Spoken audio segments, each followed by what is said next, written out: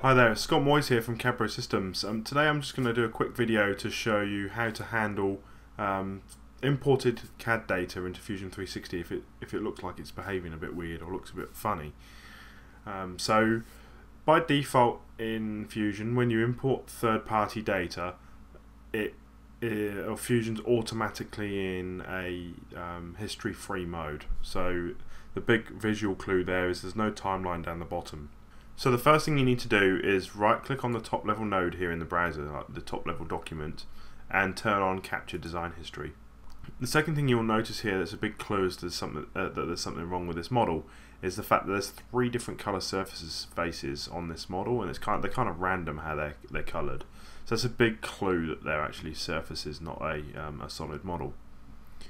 Second of all, if you expand out the browser, you'll quickly see that there's a folder called Unstitched in the bodies folder of the component, and if you expand that out, you see a whole bunch of surface bodies. And there you can see those, but kind of like unstitched open objects. So, and then there's finally, if you were to, you might notice this. You might not notice that there's an issue until you start trying to model something, or you start trying to apply some toolpaths in the CAM environment. So if we just try and place a hole on one of these faces here, you'll see quite quickly that there's some, it's a little bit odd.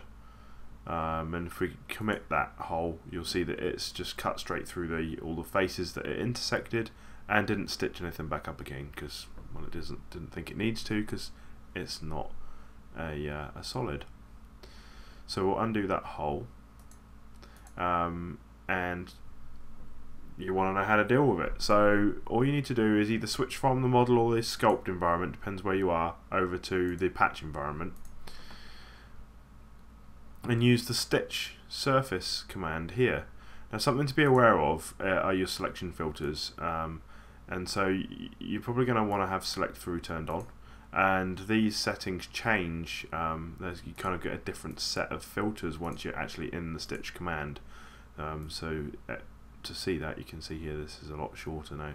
So make sure select through is turned on, because if it's turned off and you Windows select over your model, then you'll see that you don't actually have all of those faces and all those surfaces selected. There's 178 here. So we'll clear that out and make sure we have select through turned on, and then come back in and Windows select from the top left to the bottom right. Make sure we cover the entire model, and now we've got 257 surfaces selected. I want to make sure we set it new body, and to be honest, 1 mil is way too much, so we'll go 0.01 millimeters, and this is showing me there's actually a bit of a gap here, and so if we, okay, there it is. So on this particular side, there's a bit of an issue with the model. Just up underneath here, and this can happen, you can actually see it really subtly. So this can actually happen when you export data out of a third-party CAM system into some other third-party file format like an IGES file.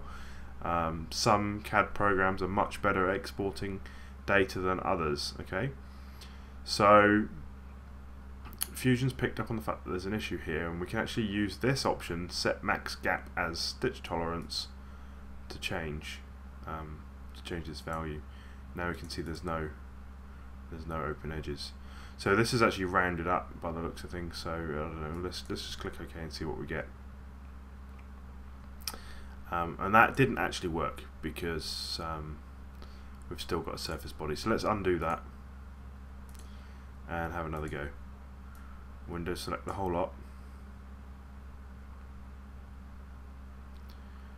For whatever reason, this time it hasn't actually found that issue, but it's new body. But we know it was less than, from memory, it was less than 0.015 of a millimeter. So let's have a go at stitching everything up using that tolerance. And sure enough, there we go. So we've now got 2 solid bodies, and that's it. So now you can go away and do all your normal work, whether that's CAD or CAM, and get your parts made. Thanks for tuning in today, and I hope that was useful. Take care. Bye.